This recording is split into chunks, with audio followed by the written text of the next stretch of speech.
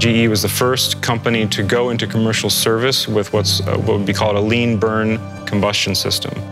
Going into the 9X, we knew we needed to continue to build on that and have very robust ways of evaluating the design. There's only a couple examples in the aviation industry where we've made such a big change. One is when we've moved from wood to metal, moving from props to jets, moving from metals to ceramics. The ceramic matrix composites in this case is that big of a change.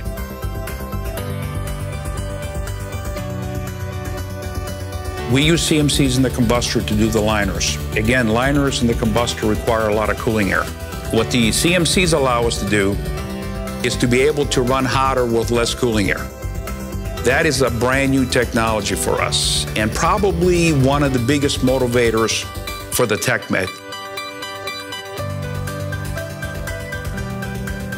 We said to the business, if we're going to do this right, we really need to have a facility to test these designs before we get to the engine.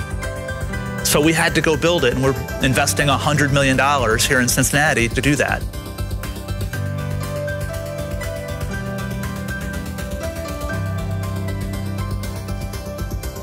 We're testing almost constantly, yeah, and sometimes in more than one rig.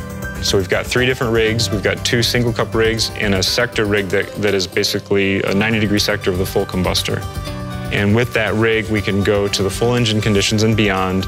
By having a better understanding of these technologies and having them more mature as we go through the process, we end up with a product that'll be more reliable and more durable at entry into service.